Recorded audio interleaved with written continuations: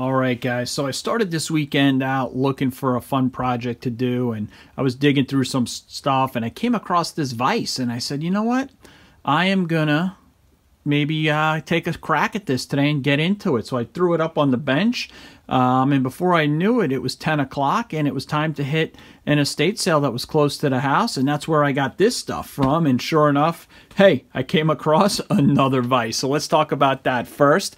But I also want to let you know, after this estate sale, I ran into a gentleman, and he told me as I was leaving, if he saw I was leaving with a couple things of tools, he said, hey, if you like tools, you got to go to this estate sale I just left. So I'll share that with you in a little bit. Now let's jump into this.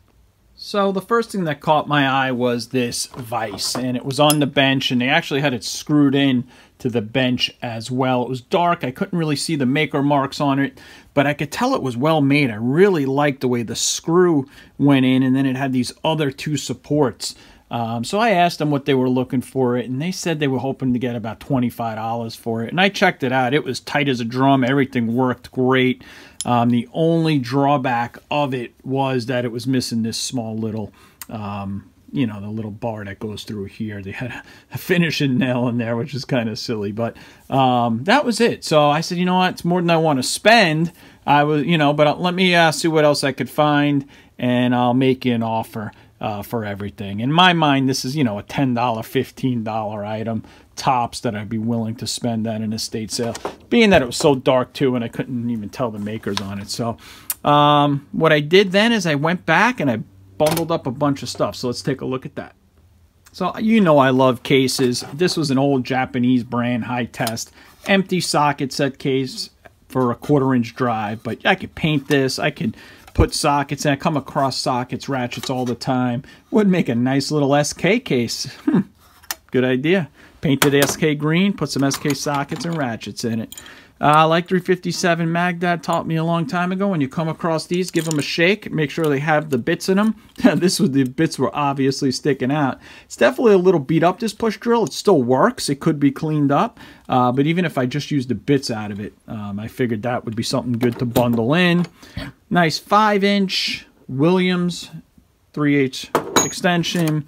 Little Billings 6-inch made in the USA. Little, what do we call these days? Crescent wrenches is what I call them, but adjustable wrenches, I guess, is the real name of it. These I love because you could just throw them in any drawer, throw them in a car, throw them in a socket set, and you got a wrench. An old Irwin screwdriver. Let's see, a couple pencils. Let's see, a couple other cool things. I just figured, you know, when you have to buy this stuff, it's so expensive. You have to buy a 12-inch chisel. You know, you got to separate something. You're going to be wailing on. You got to buy one of these. It isn't going to be cheap. So if you could pick one of these up for next to nothing, you can see it's Craftsman, made in the USA. It's 12 inches long with a 3/4 of an inch wide, and it looks like it's in really good shape. This old wrench I thought was so cool because it had this bend to it with a 9/16. I use 9/16 a lot on a lot of the remodels. It's a Williams Super Wrench. Let's see if that'll focus there. Doesn't seem to want to catch it. There it is. But this is a long wrench, nice little specialty wrench. That'll be a fun project to clean up. A couple other little odd things. Look at this hammer. I thought it was interesting. It could just be a gimmicky novelty thing, I don't know. But this I found interesting, that this part was actually aluminum. And it might be one of those things where everything screws in together and it has the extra things. I don't know. It could be one of those gimmicky things, but I thought it would be a cool little thing to clean up, a nice little hammer for different things and whatnot. Made in the USA, scratch all, Western Forge, tip as sharp as can be, just needs to be cleaned up. This I picked up because it's a little just ratcheting driver, but it had these octagon sockets on it, and I come across these a lot from time to time, and I got a pretty good collection of these, a lot of them made in the USA, and I never really had nothing to drive them on because they pretty much are made to go on something like this versus like a 1/4-inch drive ratchet. So I thought it was cool. It's, you know, it's got the selector switch here. You go reverse. You could put it in neutral and it would work just like a driver. You could do it anyway. So I don't know, just something interesting. It says it's the Socket Tool Company, made in, it says USA on it, but I don't know. It might just be patent pending in the USA. And then a bunch of miscellaneous hardware was already in this tray that I was bundling everything in, with a fresh thing of blades. double-edged blades, some hardware. You can never go wrong having hardware. So I took all of this, bundled it with this Miller's Falls vise, and I made an offer. I said, I'll give you 15 bucks for everything. And she was kind of like, she knew, because I bought from her in the past, that I'm a pretty good customer. And she said, I was really hoping for 25 for just the vise. So we met in the middle, about 18. I paid her $18 for everything. And like I mentioned, then I was walking out and I ran into that gentleman who was puffing a cigar. And I said, man, today's a beautiful day. I might grab a cigar myself. And he said, well, if you like tools, get over to this place. And I knew I couldn't go that day, because I had to get home and do some things around the house, clean the gutters out. It was a nice day. So I said, I'll check it out online if I could find it, and then I'll go the next day. And this is what I saw. So this place was absolutely packed with toys. Mostly trains, Lionel trains. I mean, this is just the tip of the iceberg, these pictures I'm showing you here. I'm talking, there had to be $500,000 in trains in this place. Unbelievable collection. The guy worked for the railroad and was into trains, had signs. I mean, you name it, he had it. Toys up the wazoo. This is, like I said, a fraction of the amount of stuff. So there was also a ton of tools. I went the next day, like I mentioned, and a lot of it was picked over, but I did okay. So let's take a look at some of the pictures here of the tools. Most of this was gone by the time I got there. There was the bench grinder, but I just picked up one of them. That was still left. All those tools along the wall were gone. Loved that Craftsman toolbox. All those sockets were gone. The toolbox was still there. I could have made an offer on it, but I didn't. I like that router table. Drill press was gone, and let's see what I ended up with. So unfortunately, most of the tools were really picked over, a lot of the hand tools and whatnot. And I did get some gems, which I'll show you there in a minute. I don't know if they're gems, but they're pretty cool stuff. But I ended up with this router table, and it is sitting on a sweet base. It's going to need to be cleaned up, but that base is really sturdy, awesome. I'll show you how it works in a second. And this is a 42-inch router table. And the router's actually in it, as you can see there. It's got all the hardware in there to go with it as well. And it just needs a good cleaning and a good going through. If you remember, I just picked up a router last weekend, and I think I paid $30 for that and a bunch of other bits and stuff. So it worked out well, because now I have the bits and everything to go with this. Seems like there's one in there. It's probably rusted up, but it felt pretty sharp. I think this thing is pretty awesome for the price, which I'll tell you about in a minute. So here's how the base works. You just kick this up, you kick this up, and it lifts the whole unit up, and you're able to push it and move it.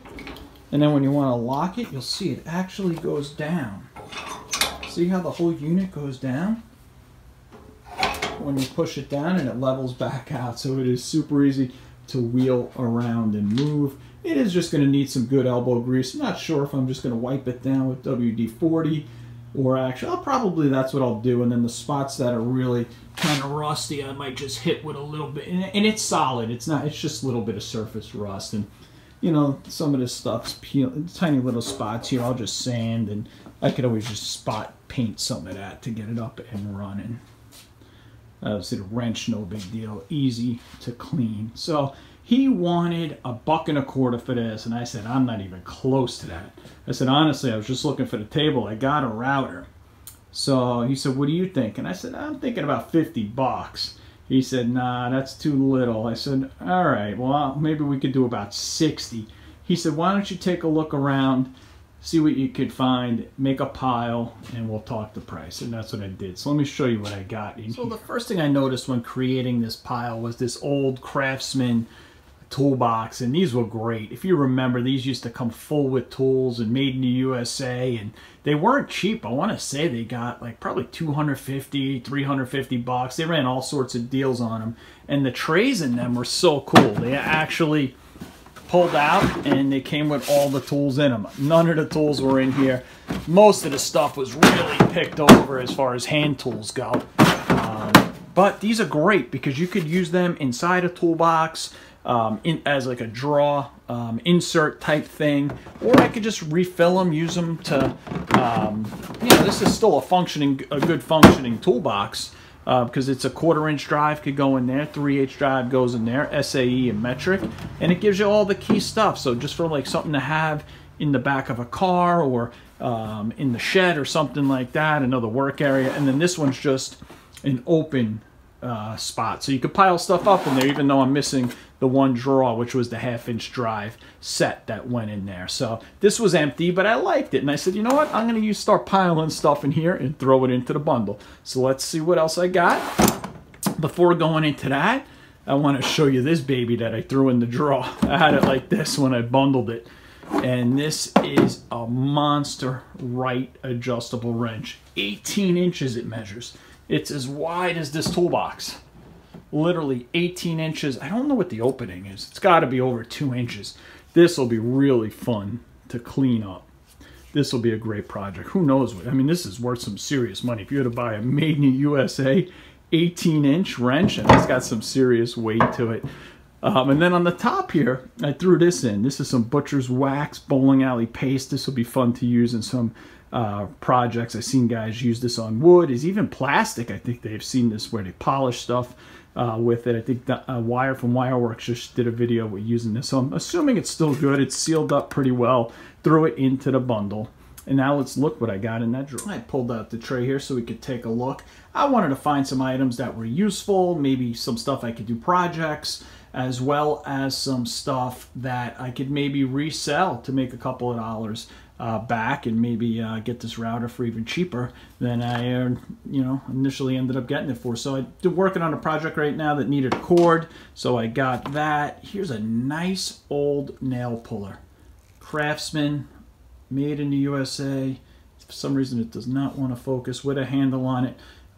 These come in handy, and it has a really heavy duty nail puller. This I thought was so cool. How about this? This is a Klein, and I have no idea what the heck it is. Some sort of like universal nut driver type thing. I'm going to do some homework on that. I thought that was so cool. Made in the USA, Klein universal nut driver. That's got to have some value, or at least a unique kind of cool thing. Made in the USA, Western Forge cotter pin puller.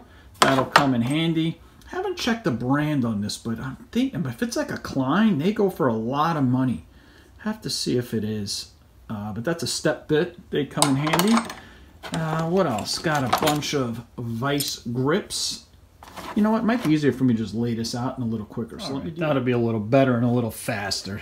So who's ever seen a vice grip like that? I've never seen one with that type of configuration. If you know what that is, let me know, please. But these are made in the USA vice grips when they were made in, I believe it was DeWitt, Nebraska. Yep. Here's another old set of vice grips. Love them. Can't beat them. These I always wanted. I don't own any of these thumb or whatever you call them, wheel drivers. These are just Taiwan made ones, nothing crazy. But I figured, you know what? Well, it looks like they might even be made in China. I think they are, yeah. I always saw these, SK makes them, and I said, you know, I figured, hey, they're basically going to be for free if I throw them in a bundle. If I like them, hey, I'll get more of them in a better brand if I find out that I end up using them and they're useful. Just a couple of USA made wrenches. I love 1/2 inch. It's the most common size. So just to have them around the back of the shop, wherever, different places. 9/16 as well. Here's a beautiful push drill. So here's one that, if you remember, I showed you just a few minutes ago on that old beat up one. This one is like brand new. So sounds like it's got the bits in it. And if not, look at this. I found some Klein bits that go for a push drill. They are all in there. I'm assuming they'll fit in there. They look almost identical. It's just missing really one, it looks like. So that was a score. I bet you that has some value to it. I didn't look it up. Old Craftsman. These are my favorite of all the vintage Craftsman. These are the thumb wheel. I love these. This will clean up like new.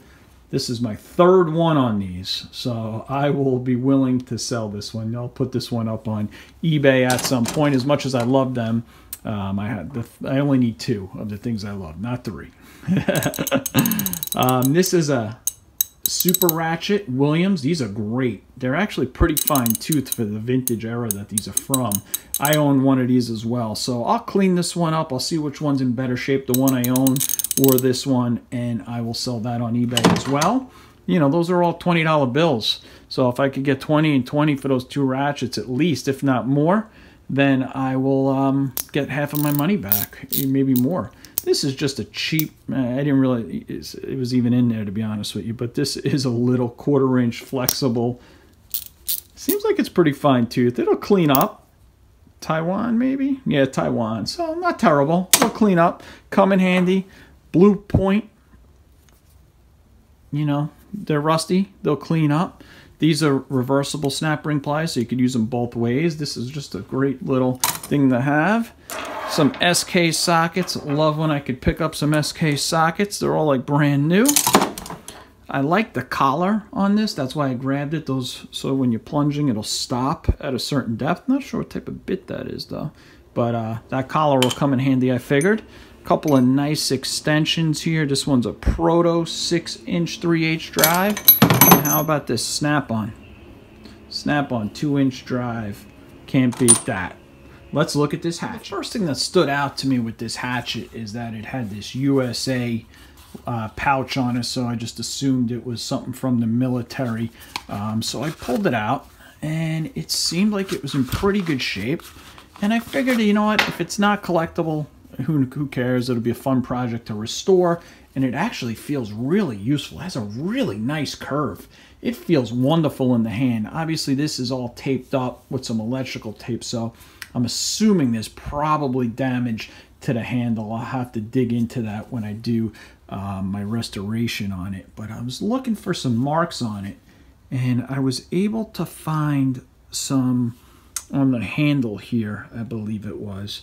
Let's see where it is. So I wiped it down a little bit with just some WD-40 to see what it is, and there's actually a little bit like, looks like an eagle on there, and it says be prepared underneath it, and then up top here it says Bridgeport, and then on the handle it says made in, it says US, and then I can't read it, but then it says made in the USA underneath it. I don't know if it's collectible or not, or if it's valuable US military stuff. I doubt it. It's probably very common if I had to guess. But I plan on, if it's not, using it. I mean, you know, it feels good. It still has a pretty sharp edge on it. A lot of times I like to chop little pieces of wood up for my smoker. And this would do the trick just perfectly. It is ergonomically, feels well. You could just, it is just so well made, and this will be a fun project to clean up and get looking good. If you know anything about this, please let me know in the comment section. Let's wrap this video up. So this is how I bundled everything together. Went back to the guy running the estate sale. I said, how about I give you $70 for everything? He said 80, and I said, I'll meet you in the middle at 75, and we made a deal. So I got the router table with the router, all the attachments, the stand, which is awesome. I mean, that stand is phenomenal. That alone is great, and then all of that tools on top, which I think is well worth the 75 bucks, plus the other haul I got for $18. I think I had a pretty good weekend. So there's one more thing I think I'm gonna do with this stand. Tell me what you guys think. I don't plan on doing a ton of woodworking, but this router table will come in handy. But what went into my decision-making process when buying this, and it had this awesome stand, and my next purchase, I think, is gonna be a mini lathe. I think I'm gonna finally bite the bullet and buy one. I know Harbor Freight has a couple of models on them. If I could get a good deal on it where it's like 20% off, and then I could sign up for the coupon and get 30% off and get one for about 550 bucks, I think I'm gonna. And this stand, I think, would just be perfect to go on top of it.